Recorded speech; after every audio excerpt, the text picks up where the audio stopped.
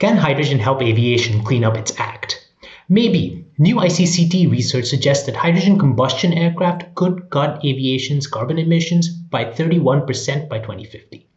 Our study analyzes two aircraft options, a turboprop for shorter range and a narrow-body jet for mid-range flights. Both adaptable from current designs, together they could service a third of all passenger miles flown in 2050. For fuel, we consider two types of hydrogen and synthetic kerosene, and we find that the cleanest and cheapest option is green hydrogen produced from additional renewable energy. However, it is costlier than jet fuel. Now, hydrogen aircraft are not ready for prime time just yet. More research is required into hydrogen production, delivery, refueling, and storage. But given sufficient investment, hydrogen could play a key role in reducing aviation's carbon footprint.